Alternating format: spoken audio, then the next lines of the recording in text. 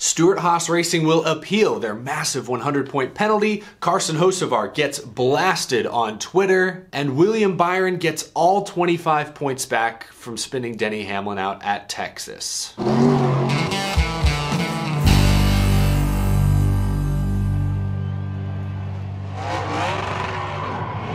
How's it going, y'all? My name is Eric. Welcome to Out of the Groove.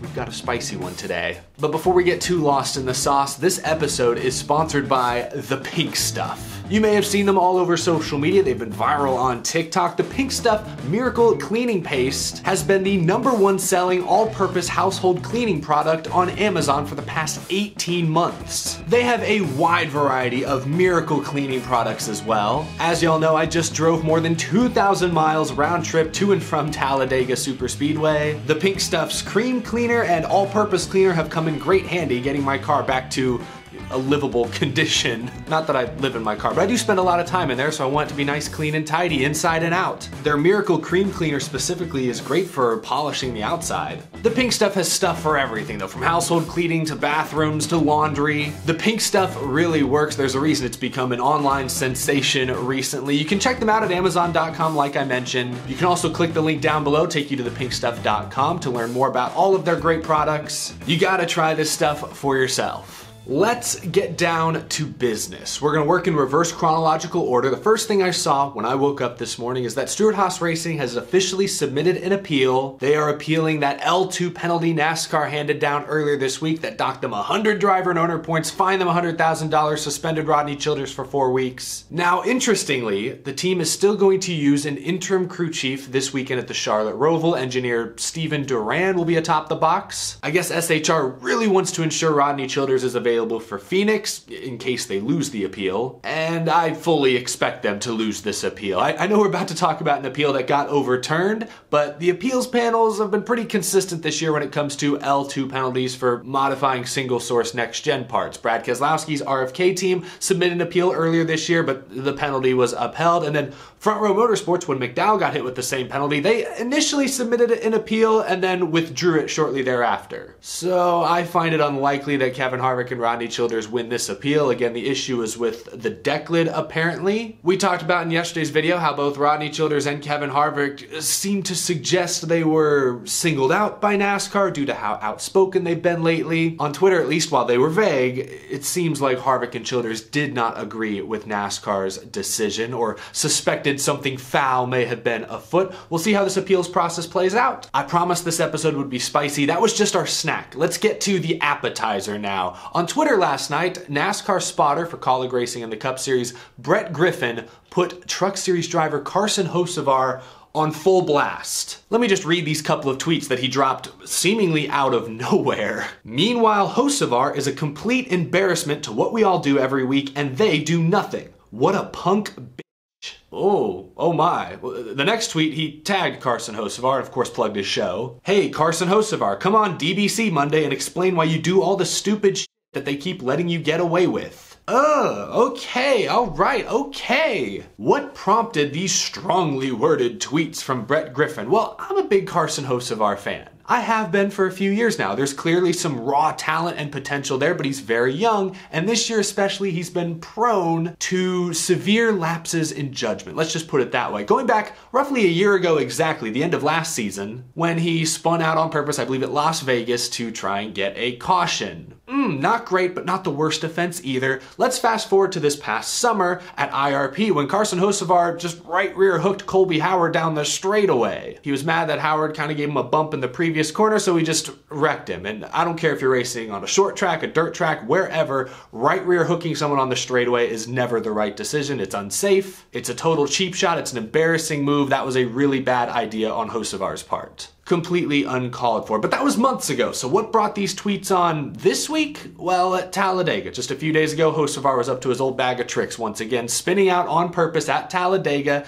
to bring out a caution. NASCAR did hold him for a lap as a result, so they penalized him in the moment because they deemed that to be an intentional spin, but he's a repeat offender. Maybe should have held him 2 laps, I don't know. I didn't mention it because it was more of a racing deal, but go back to Charlotte earlier this year as well, when he was racing Ryan Preece for the lead late, got a little loose, drove it in a little too hard, and took them both out. An over-aggressive mistake, racing for the win. You'll remember that Ryan Preece called him out afterwards during his post-race interview. Not great, but every young driver's made an over-aggressive mistake or two like that in their time, so I'm not gonna rake Carson Hocevar over the coals for that one, but he's had some bad moments this year. He's certainly had a handful of lowlights, as we just saw, so I get why people would be coming after him, why people would be upset, why he may have some enemies in and around the NASCAR garage. Y'all know me though, I typically try to avoid making incendiary comments either on this show or on Twitter. I'm not a big fan of the macho, fake tough guy online routine, but I don't disagree with Brett Griffin's ultimate point. Hocevar has gotten away with some silly stuff this year, and I do think he deserves to be called out for some of it. He's young, he's got plenty of time to learn. I still believe there is raw talent there. He's gonna be in this sport for at least a number of years, but he's gotta clean some of this nonsense up, in my opinion.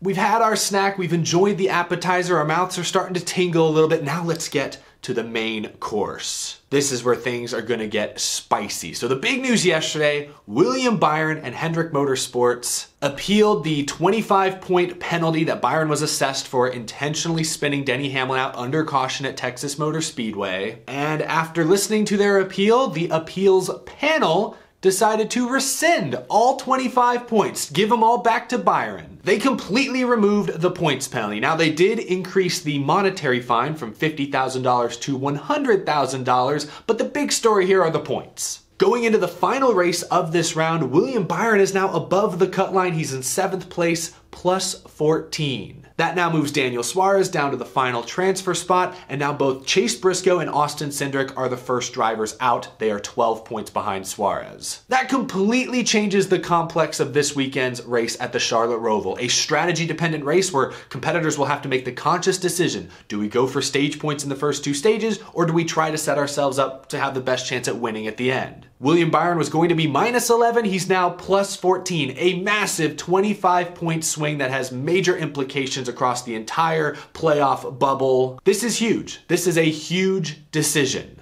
Let's talk about the decision. The appeals panel, notoriously light on details. They rarely give an in-depth explanation as to why they decide the way that they do, but they did publish 2 sentences, pretty much, to explain why they rescinded all 25 points. They wrote, "The applicants violated the rules set forth in the penalty notice. The panel amends the original penalty assessed by NASCAR to read $100,000 fine for William Byron and no loss of NASCAR Cup Series championship team owner or driver points." Let's put on our analysis hats for a moment. That first point, that's the appeals panel saying that yes, William Byron broke the rules as they are written in the NASCAR rulebook. Scrolling to that section of the rulebook, here is the rule that they broke. Quote, "intentionally wrecking another vehicle whether or not that vehicle is removed from competition as a result." So the appeals panel is saying yes, William Byron intentionally wrecked Denny Hamlin under caution. But now let's talk about the second sentence where they say, oh, no points penalty, just an increased monetary fine. I guess that they just decided the NASCAR penalty was too harsh. Yes, they increased the fine, but the points are the most valuable part of this entire equation. Let's go back to the rulebook for a second, and I think we can see why NASCAR issued the penalty they did originally. Wrecking someone intentionally is one of the rules that, quote, could result in a loss of 25 to 50 driver and team owner points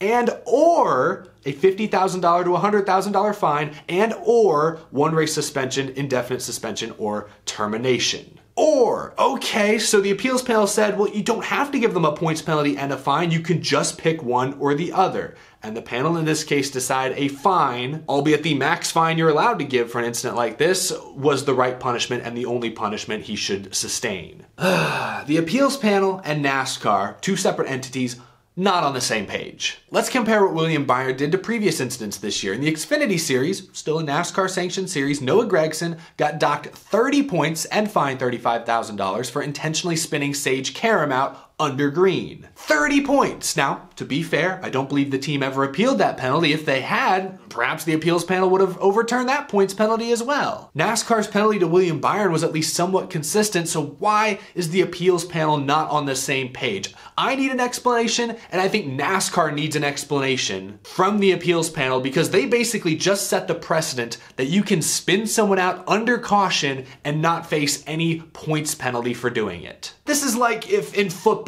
during a timeout, you go over to the other team's sideline and just kick their starting quarterback in the knee as hard as you can and get no penalty for it. I need a better explanation. What was the reason for rescinding the points penalty? Was it because, oh, well, this kind of call, NASCAR should have made that call during the race in the moment, and because they missed it, because they didn't have eyes on it, it's not right to issue this penalty later in the week. Is that their reasoning? Because again, that Noah Gragson penalty from Road America, that was handed out in the middle of the week. I guess what I'm learning from this is that Noah Gragson and Junior Motorsports should have appealed that penalty. They probably would have won. But the appeals panel is just supposed to analyze the NASCAR rulebook, and to my knowledge, there is no line, no paragraph in the rulebook that says you have to issue this kind of penalty during the race. Like, there's nothing stopping NASCAR from handing this penalty out on Wednesday, so that can't be the explanation. I think it is important to differentiate NASCAR from the appeals panel. They are separate. They are not the same people. NASCAR is probably frustrated today that the appeals panel chose to overturn large parts of the penalty. Hunter Nickel, who is a former TV executive, Dale Pinillis, he's a track operator over at Bowman Gray, and Kevin Whitaker, the owner of Greenville Pickens Speedway, those three made up the appeals penalty for this decision. I did just a couple quick Google searches, and that Dave Pinillis, he was also on the appeals panel for the Mike Harmon unauthorized testing penalty earlier this year. He was on the panel that chose to uphold that massive penalty. It only got overturned later during a final appeal by a completely different guy. Pinillis was also on the appeals panel earlier this year that upheld Brad Keselowski's massive L2 penalty. So he's been upholding penalties for the most part this year. I know every situation, every penalty is a little bit different.